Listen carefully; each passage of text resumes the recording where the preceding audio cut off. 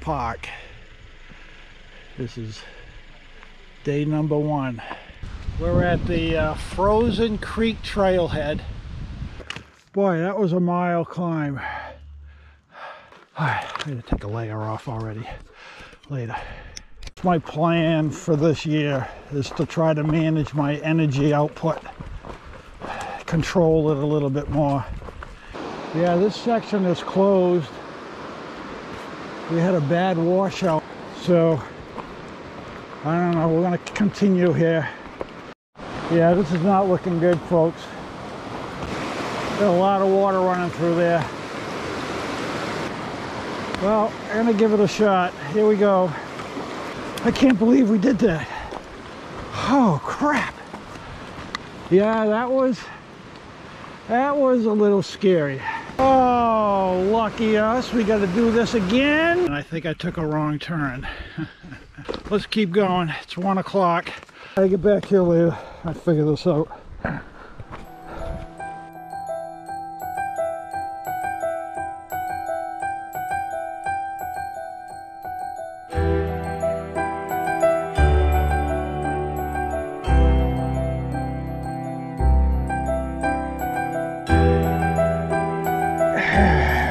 Decision has been made. I'm abandoning this trip so far.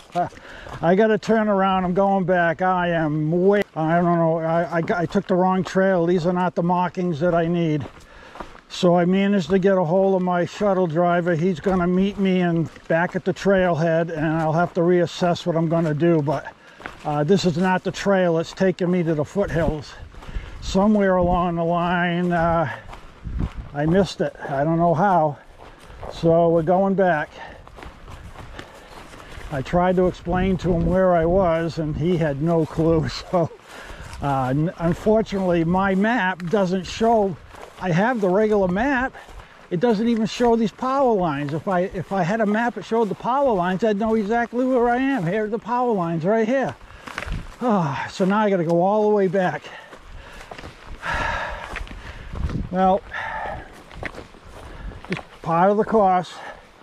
I don't know where I went wrong. Okay. All right. Unless I find this trail on my way back. But I got to ford those 2 rivers again going back. I'm not looking forward to that. All right. Always an adventure. Always an adventure. Go again the other way. Oh. All right. Alright, see you on the other side. We made it.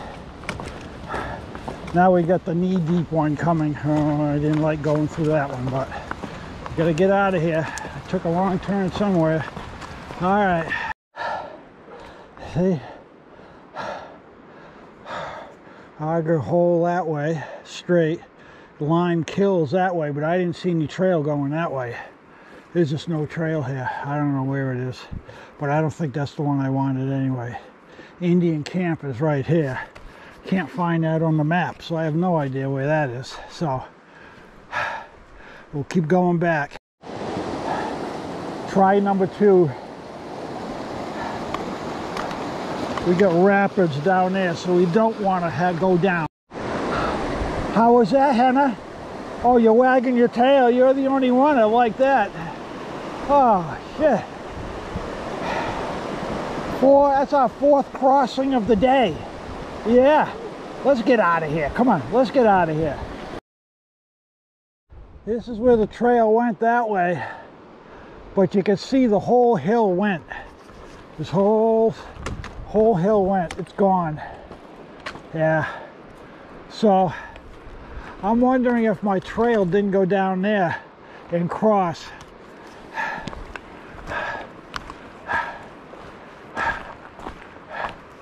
Oh, yeah, so I don't know. I'm supposed to be going that way, and obviously it's not there. So there's another fork up here about 100 yards. Let's see if I missed the trail there. Wintergreen. Now, Wintergreen goes to the west. That's not it, so I still haven't run into it yet. I don't know where it is. Let's go back more. Oh shit, I have no energy.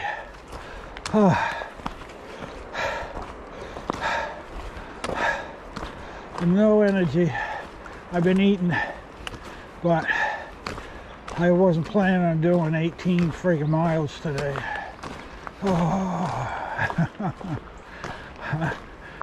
Oh, well, another lesson learned. That's where I should have stopped right there. I was thinking about it, but I said, nah, it's got to be a little further. Yeah, and I kept saying a little bit further.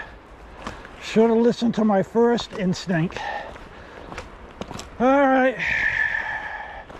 Oh, that's just a water runoff. That's not a trail. Okay. All right, continue on.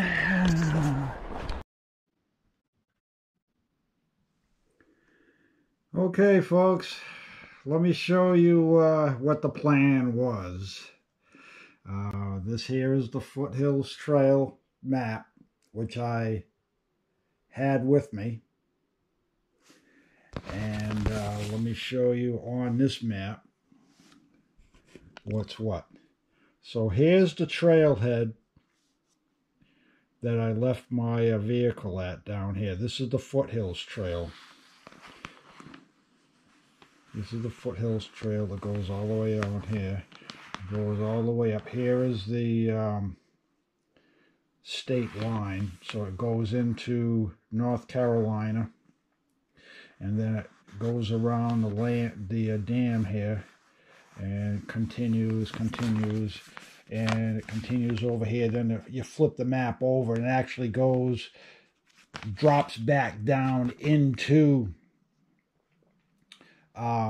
South Carolina here to Oconee State Park, which is another roughly 40 miles to the southwest. Okay. So we dropped the vehicle off here at the state park, and then I got a shuttle all the way up here to Frozen Creek Road Access, which is in North Carolina, and North Carolina had not opened up yet. So this was actually closed. It was barricaded, closed. They were going to open up Saturday coming. I got here on Wednesday morning. So he just dropped me off at the road, and I walked through the camping area, and I got to the spur trail. The spur trail here was supposed to be about 6 miles long, which would get me right to the Foothills Trail right here. There's a suspension bridge. Nice camping along here. It's beautiful. So that was my plan. I was going to do like no more than an 8-mile day. It was that was doable for me in my condition. So this was the trail I was trying to find right here, the spur trail, which I could not find it. So get rid of that map. I did not have this map. I didn't even know this map existed until I got off the trail. And then my shuttle guy had this at his house, and he goes, oh, we got to figure out where you went. So here's the trail, the spur trail. The parking area where I started was right here. Frozen Creek Trailhead was right here. And these two trails met there. One was a red tag, one was an orange tag. But this trail said Foothills Trail, 8 miles. This trailhead had no name on it. So when I got to the trail, when I got to this fork, I took a left, which brought me down here, but I didn't know it at the time. I thought I was on this trail. So I continued down and followed this river here, and then I ended up crossing this major river right there. That was the Tuxaway River. That was the one that was, you know, over my knee, thigh deep, just about at my knee, I guess. And at that point I should have turned around, but I don't know why I didn't. I was kind of curious to see where I was going. I thought I was going to be heading in the right direction because I knew this foothills trail cut across and I would eventually hit it. And then I continued, and then right over here was that second river that was calf high. It was below my knee, and it was an easier ford. I continued. That one there was just it went under the road. They had big pipes, so that river went under the road, and I continued, and I got to right about here is where I came to the kiosk, and there were two gates. There was a gate here and a gate. I went under that gate, and then I went under this gate, and right after that gate is where the kiosk was for the preserve area, Georgia State Forest Preserve, hunting and all that. I still continued a little bit, and if I had this map, it showed this road, and this is the road that I took, and right here at this point is where I stopped. It was up on a hill, and that's where I was able to get 1 bar on my phone to try to get a hold of my shuttle guy. But if I had continued, that would have taken me, this is the Foothills Trail, that would have taken me to the Foothills Trail. Or if I had continued down this road, this would have taken me to the Foothills. There would have been another fork right here. If I took a left, that would have brought me to the Foothills Trail here. Or if I took a right, that would have brought me to the Foothills Trail right over here.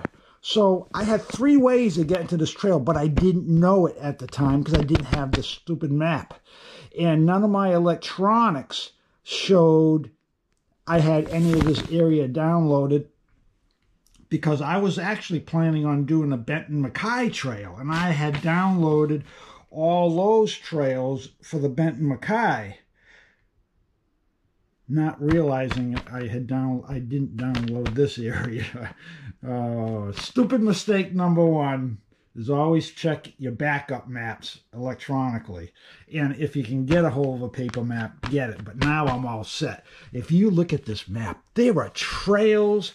I'm coming back here. There are trails all over this area.